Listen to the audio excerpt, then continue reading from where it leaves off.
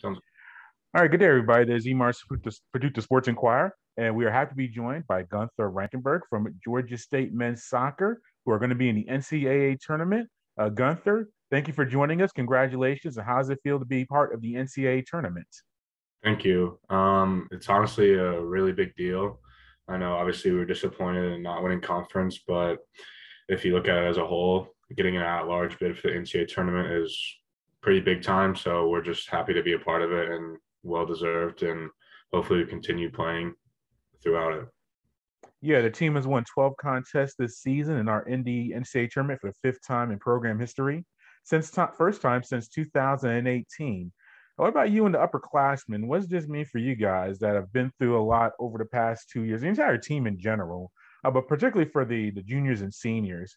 What does that mean for you to get the team back in the NCAA tournament after a few years away?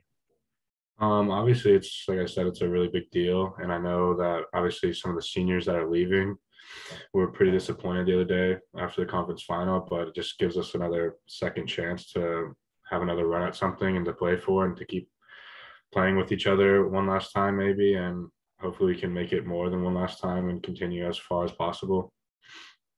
Yeah, you mentioned the conference tournament. Before we get to the finals of that tournament against Northern Illinois, how big do you think that win against West Virginia was? Getting that 1-0 victory, getting the shutout towards getting the at-large bid. I think it was a really big part, honestly, because we played them 2 weeks before that and lost, and with 2 minutes left, which was tough. But then we just obviously knew it was a semifinal and it's a big game. And I think they were ranked pretty highly at that point. So obviously that probably made a huge role in probably getting us closer to that large bid. So that was a huge win, great victory, great team effort, and happy to kept the shutout in that game as well.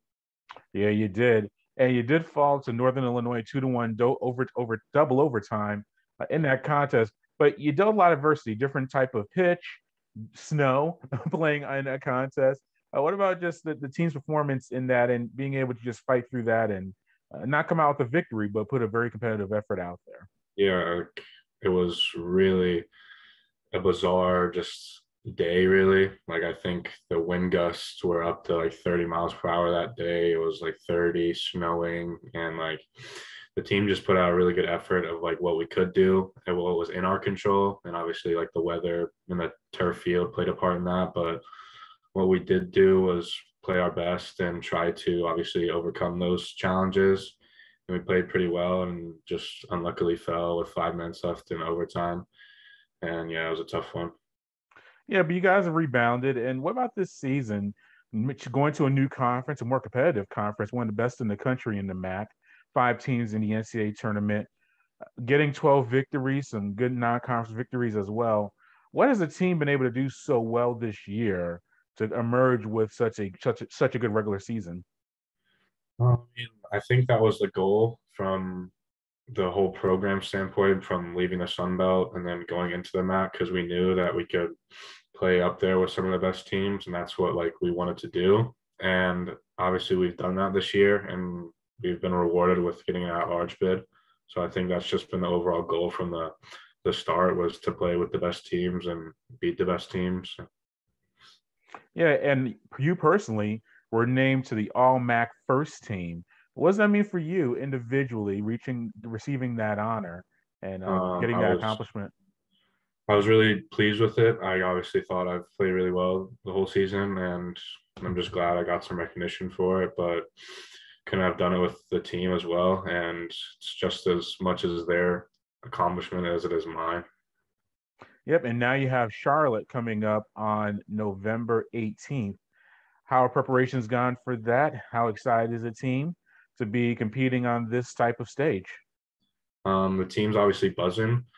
We went in today, had training, and just the atmosphere is really good. Like, just seems like we kind of forgot about the conference final because we got a second chance at it now, and it's a bigger stage, and we're all happy for it. And it was just a quick turnaround because we leave tomorrow and then play Thursday, but we'll be ready. Yeah, how did you spend your Monday, Selection Monday? Were you in the on campus? Were you at the facility? When did you find out the Um, selection?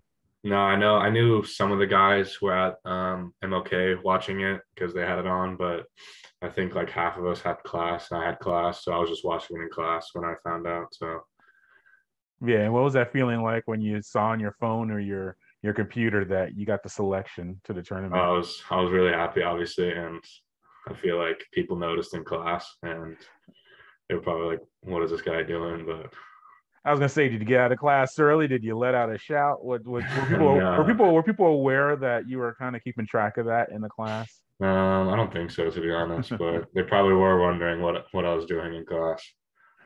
Awesome. Well, Gunther, thank you for your time. We greatly appreciate it, and hopefully we can catch up later Thank after a you. nice long run in the tournament. Yep, thank you so much for having me. All right, thank you, Gunther. Bye.